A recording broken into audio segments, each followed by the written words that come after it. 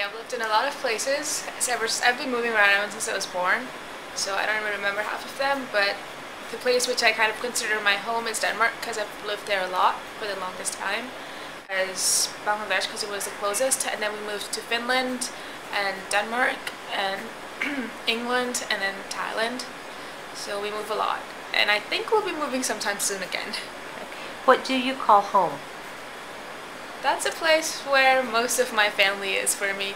Right now, I don't really have a home where I have relatives and stuff, so for me, my home is where my dad, mom, and brothers are. And what passport do you carry? Indian, because my parents are Indian. Earlier you said that you spent the majority of your time in Denmark when you were little? Yeah. Okay. So in some ways Denmark seems like a home? Yeah, kind of. Okay. One of the questions I've been asking students is what it's like going from one international assignment to another international assignment. I've been moving a lot, so I'm kind of used to it.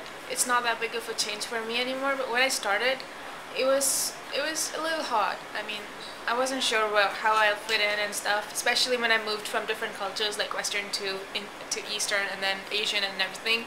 I was kind of scared. When I first started moving, I first went to Bangladesh and I went to Denmark, and then I was scared, how will I fit in? But when I went to Denmark, it was just okay, and then I moved to Finland and England, I wasn't really concerned. When I came here, it was okay. Is there any drawbacks of going international to international? I mean, yeah, I don't have permanent friends. I have friends all over, but I don't have friends who I'm just gonna call up at like 1 a.m. and be like, I need your help, could you help me? So I don't have friends like that. I have a couple of friends who are really close. One of my friends is really close because she moved with me here because our parents were in the same organization. So I think she's the only one. Otherwise, my friends are like, you know, they're not long-term friends. It's like you know them, hi, hello type. Good. The other question I've been asking kids is, do you want to pick, hypothetically, India or Denmark as your passport country for this question?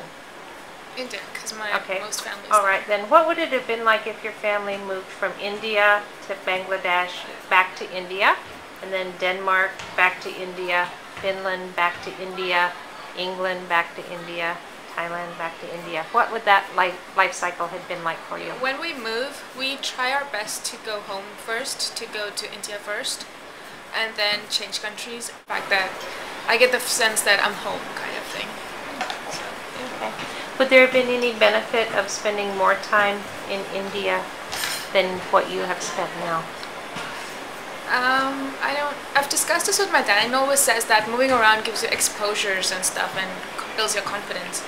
So I don't really know about that anymore because I stopped thinking. I used to be really homesick when we started moving, but then I stopped thinking about it and I started looking at the bright sides of moving around, so I don't think about it anymore. The only other question that I think of when I talk to kids your age is always wonder where you might end up going to college. I'm really aiming for the UK. So that's where I want to go because that's what I kind of consider to be where all my friends are. Most of my friends are in Europe. Playing home where my love lies waiting silently for me. Tonight I'll sing my songs again, I'll play the game and